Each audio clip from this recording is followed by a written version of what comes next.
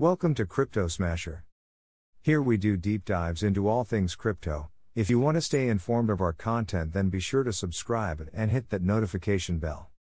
Full disclaimer, nothing in this video or other content on this channel is created as investment advice, only purely for informative purposes. In today's video, I will be talking about ParaToken and will point out why investors in this project need to be wary of the 4th of March. ParaToken is a decentralized community transparency token designed to challenge the operating parameters in the meme token space. The project is commendable with its 2% charity tax for veterans and their families. A look through the roadmap shows the project is in the second phase, including a CertiK audit which is yet to be submitted to CertiK.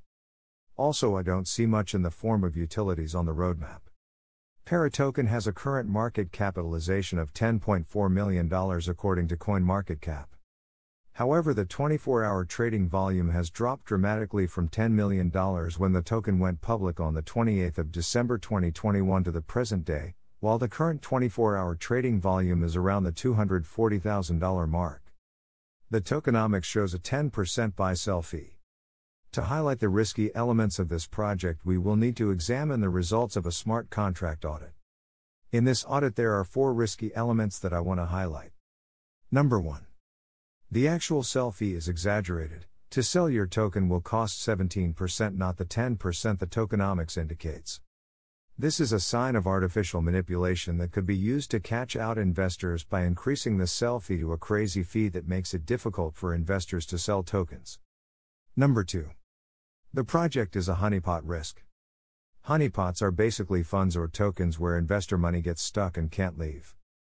These are less obvious to the untrained eye and therefore also often difficult to detect.